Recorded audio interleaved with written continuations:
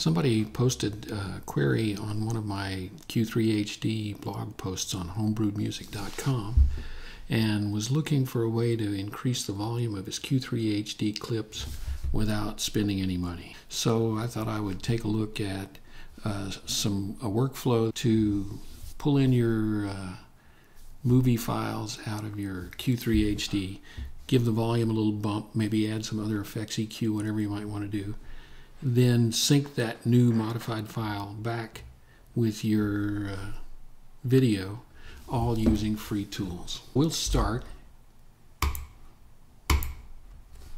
with Audacity. Audacity will actually work on the audio of a movie file. It's an easy way to get the audio out of a movie file if you ever want to do that. We have the newest version of Audacity here, and we have installed the FFmpeg library. You have to do this in order to be able to manage video with any real power. There's a nice little button here that will take you through the process to download those libraries. While you're there, be sure you get the lame library so you can do MP3. And with those installed, you're ready to import movie files. Now, there's not a menu selection for movie files, but there's audio. Testing to see if we can raise the volume in post using only freeware tools. Ta-da-da-da-da-da-da. And now we can bring in our file, and that's what the audio looks like on that little movie clip.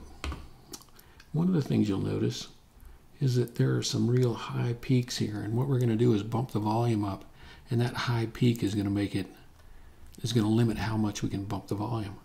So let's go right in there, and we'll use Effect, Amplify, and we'll reduce the volume minus 12 dB, say.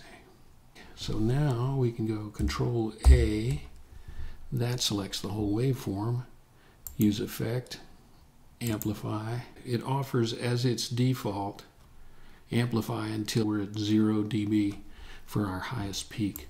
I like to leave a little margin, so we'll go minus 1 dB for our highest peak. We'll add 15 dB of gain to this track. Now we can listen to it. Testing to see if we can raise. And then File, Export, and we'll use a WAV file. We'll stay with the incoming name. We're going back to the same directory. Don't want to do any tags. We're done. That's all it takes to create a copy of the audio with and do whatever you want to it. Raise the volume. Whatever you do, don't trim it. Don't make it shorter or longer. Don't change its length, because that'll make it a lot harder to put back together. There are two files now. We have the movie file that we originally got from the Zoom Q3HD, and we have the WAV file that we created by extracting it using Audacity and changing the volume and saving it as a WAV file. Now we need to pull those two files together and create a new output file, and for that we'll use a tool called Avidemux, another free program that we can use to manipulate video. All we do is open the movie file. There it is. We can play it. There it goes. Then we use the audio option. Select track. We'll use track 1. It took me a while to find this. We want to click that button, add audio track, pull in our WAV file. Now, I couldn't find an output format that used a PCM, a WAV file, so we're going to use AAC, and I like to set it up pretty high, 224 KB. That should give good fidelity. Okay, that. So now we're going to copy the video stream. We're going to change the audio, our new audio, that we created in Audacity, into an AAC file, and we're going to output an MP4. So now let's just file save that. One thing about Avidemux, you always have to type the extension. It doesn't guess what you want for you. So make sure it matches the format you chose. In this case, MP4.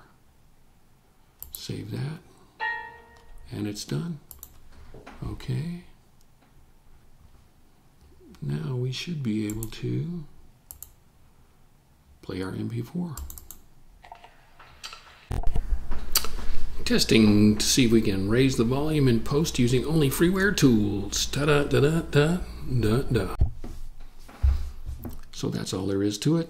Takes a little bit of downloading, searching on the internet, configuring, but it's pretty easy to come up with a couple of software tools that let you bump up the volume in your Q3HD files without affecting the video quality at all and without spending any money.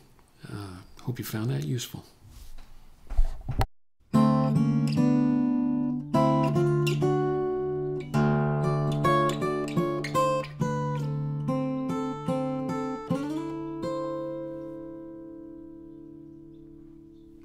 Please visit us at www.homebrewedmusic.com.